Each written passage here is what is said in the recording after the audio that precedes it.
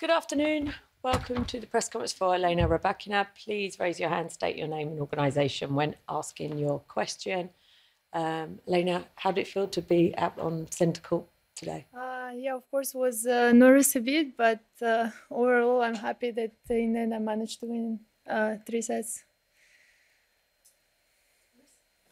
Hi Elena, well done today. You say you're nervous. How are those nerves after dropping the first set? How are you feeling? Yeah, I think I didn't start that well. I was not moving that great, and straight away it was a break from the first game. So of course after that it's difficult, and I was not that reactive on the return also. So yeah, it got I needed like the full set, I will say, which is not the greatest, of course, to feel better and start playing also and raise the level. So Roger Federer was about 10 feet behind you when you were down that end. How inspiring is it to see a legend of Wimbledon so close to you and watching you and clapping you at every point? Yeah, it was, maybe that's why I was nervous, because actually I really like Roger, and when I was younger I was always watching him play, so it was really special. And the year after to be again on this court with the same crowd, it was really special. And first matches, I think they're always tough, I would say, like mentally, to get to the rhythm of the tournament. So hopefully the next match is going to be easier. Congratulations. Do you think part of the reason for your nerves was that you felt the responsibility as champion and you wanted to put in a performance? In a strange way, were you more nervous than maybe you had been last year?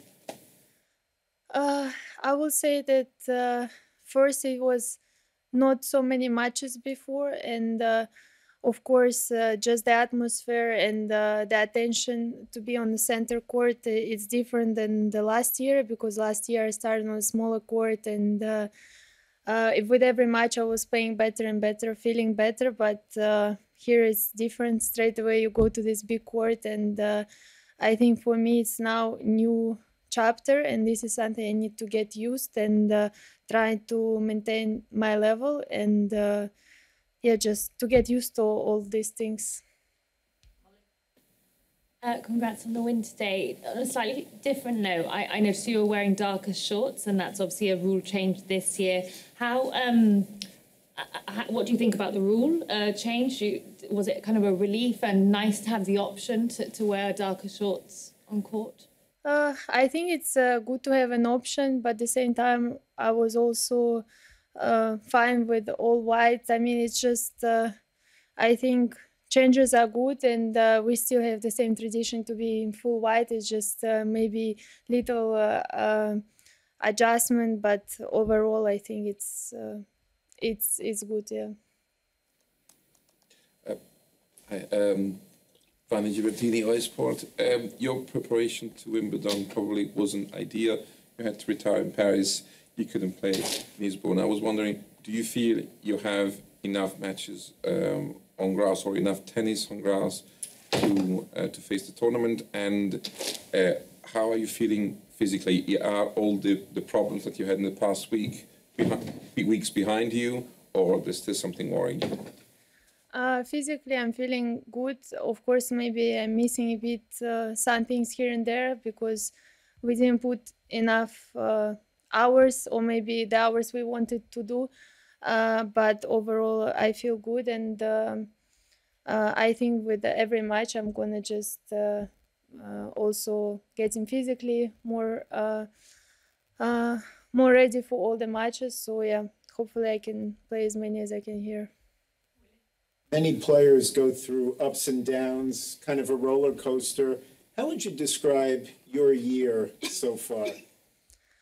I think it's a really successful year for me, but I would say that it was also a lot of ups and downs. It was like great results, and then unlucky I got sick in Paris, and before I had some problems with the back, and it was always kind of on the edge every time. So it's very successful, but then in between the goal is to maintain physically better and not to have so many like drops, I would say.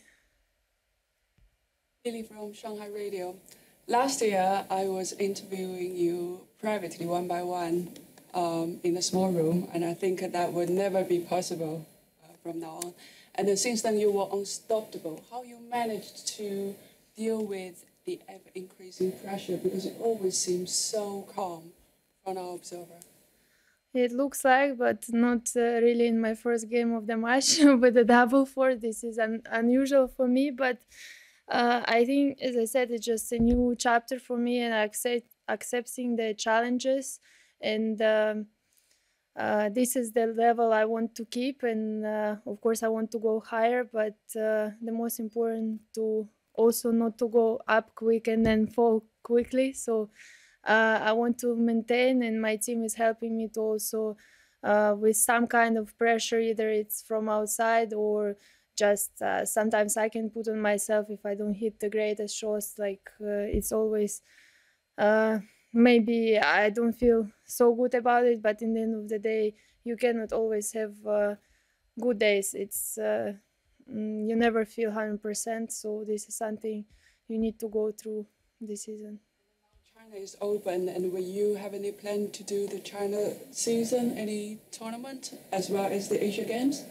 Yes, for sure. I'm actually very excited to be back finally in China. Alex? You've talked about the nerves, but is there something you said to yourself or a technique you employed to shake them off? Because you finished the match very strongly, only lost 5 points on serve in the second and third sets, so it seemed like you shook off the nerves. I think in the beginning it was just not the greatest start, and then of course on grass everything changes quickly, and with the breakdown it's not easy. I think Shelby, she played really well also first set. She didn't have so many mistakes, so I'm not so happy that it took me the whole set, I will say, but in the end I just tried to focus on every point, and firstly on my serve, and then just to try to get the returns. And it's not easy. It's also different condition, closed roof, and I think overall I managed good. It's Barbara Klimke from the German newspaper, Süddeutsche Zeitung. I was wondering if you followed headlines that there's a new sort of top three of women, including you and Iga and Sabalenka. Have you heard of that, and do you think that is appropriate, or would you say it's rather many more people actually in that top group?